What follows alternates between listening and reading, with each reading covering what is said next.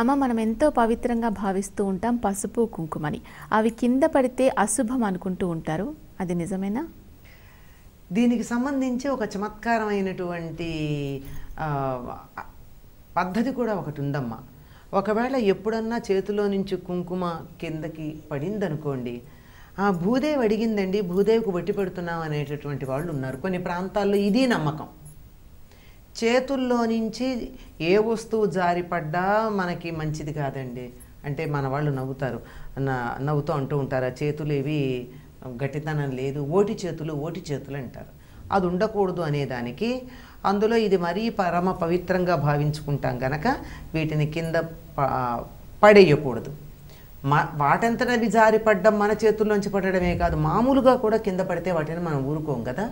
ఒకవేళ నేల మీద పడితే పసుపు కుంకుమలు లాంటి వాటిని చాలా జాగ్రత్తగా తుడిచి ఎవరు తొక్కకుండా వాటి మీద మన కాళ్ళు పడకుండా, పైగా వాటిని తీసుకెళ్ళి చెత్త ఉన్న చోట కాకుండా ఎవరు తొక్కని చోట పడేస్తాం మిగిలితే.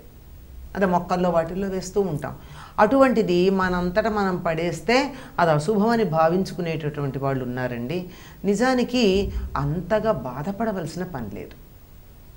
ఎందుకు అంటే ఏదైనా వస్తువు జారటం కింద పడటం ఎప్పుడైనా జరుగుతూ ఉంటాయి, దానికోసం అంతగా పట్టించుకోనక్కర్లేదు. కానీ ఇది నేను చాలా జాగ్రత్తగా, ఈ మాత్రమే ఉంది, ఇది దేవుడి దగ్గరించి తెచ్చుకున్నటువంటి కుంకుమ, ఇది పెట్టుకుంటే నాకేదో శుభం జరుగుతుంది అని అనుకుంటూ ఉంటే అది మనకి పెట్టుకోవడానికి ఏమాత్రం మిగలకుండా మొత్తం కింద పడితే అప్పుడేదో మనకి దురదృష్టం ఉండి ఆ కుంకుమ ధరించేటటువంటి అవకాశం లేకపోయిందని బాధపడాలే తప్ప ప్రత్యేకంగా కాదండి. తొక్కకుండా ఉండడం, కాలి కింద పడకుండా ఉండడం, అశుభ్రమైనటువంటి ప్రదేశాల్లో వాటిని పడేయకుండా ఉండడం, ఇవి ప్రధాన అంశాలుగా కింద పడడం మంచిది కాదు అంటారు.